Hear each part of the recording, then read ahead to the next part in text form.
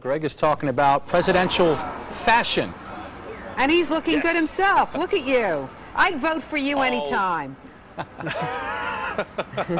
Hey, come on. It's not just the packaging, right? But look, Barack Obama, he is a, there's something about the way he dresses that really has kind of captured the imagination, at least of the fashion elite.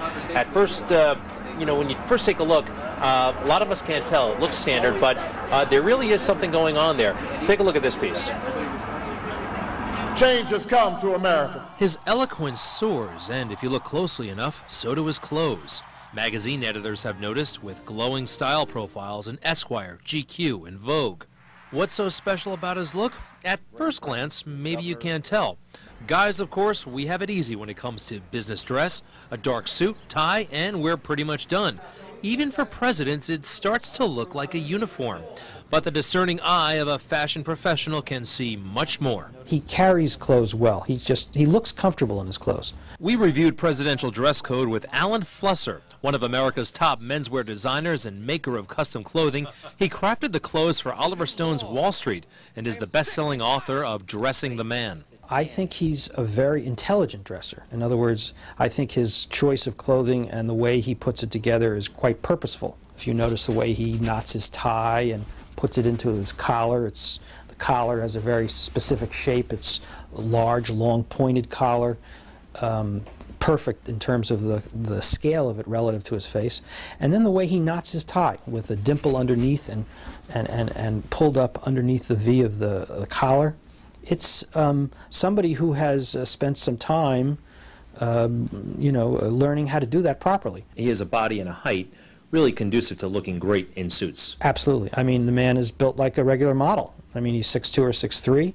He's thin.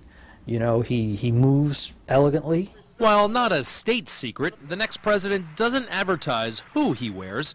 Although he has been spotted in Italian duds, Canali suits typically go for $1,200. Inauguration day for any incoming president is the height of formality. Ronald Reagan wore a morning coat and vest. The 44th president's inaugural dress is expected to be conservative, and for the celebrations at night, it might be his first tux since his wedding day. And that tuxedo, we're told, is going to be provided by Hart, Schaffner & Marks, a company out of Chicago. It will run under $1,000, as the gentleman said in the piece. He can make anything look good, really, Barack Obama, and our thanks to the folks over there at Alan Flusser. President Obama is bringing a more laid-back style to the White House, but not everybody is a fan of the shirt sleeves. Andrew Card, the former chief of staff to George W. Bush, says President Obama needs to put on a jacket when he's in the Oval Office. When you have a dress code at the Supreme Court and a dress code on the floor of the Senate or the floor of the House, I think it's appropriate to have an expectation that there will be a dress code that respects the office of the president. Andrew Card sounds outraged. I mean, he seems all indignant about this. He's got to talk about something. I'm not sure why. We are asking one of the world's leading authorities on men's style to weigh in. Joining us now, Alan Flusser, stylist, tailor, author. Always looking good. Thank you. What do you think of Barack Obama's new look and Andrew Card's criticism of it? Well, first of all, I think that President Obama is a very elegant man, and I think that the American people voted for someone who represents himself as a chief executive who rolls up his sleeves and gets to work.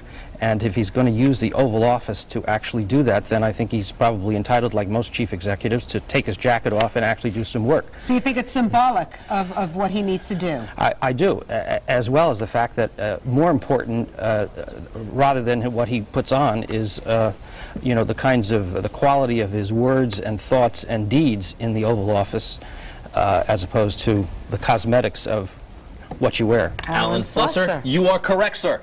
Beautiful. Now, what color would you say this is, Alan? Just I would say that's Donna Karen red, orangey red. Orangey. Orangey red. Part orange, part red. You see, the thing is, we had a dress code today. We're supposed to wear red. And because it's Go Red Day. It's Go Red Day because of the bringing awareness. Health awareness thing. And you did say orange before red. I did. Well, it's part orange, part red. Orange, red. Thank you, Alan. But it gives a brighter. Thank you. Thank you, Alan. Thank you. I don't know why. My pleasure. Always a leading stylist, a man in the know. And Barack Obama is perfectly appropriate He's okay. without the jacket. I would say something, though, that more concerning for me is what he has chosen to wear as an example with the interview with Matt Lauer, just a white dress shirt open at the neck, and how he put himself together for the He's a little laid back here. Yeah. But then again, it's Super Bowl Sunday. I mean, America. This interview, I believe, aired on Sunday. Most people were in T-shirts watching the game. Exactly. Right. So that's where, I mean, I think he's connecting with everybody that day. Nobody dresses up on Super Bowl Sunday, even if you're the president. Right. But I still think that he needs to, if he's going to be casual, he needs to dress in a more kind of presidential casual Like manner. a sweater or wear that emblem. Alan Alan Flusser, thank you so much. My pleasure.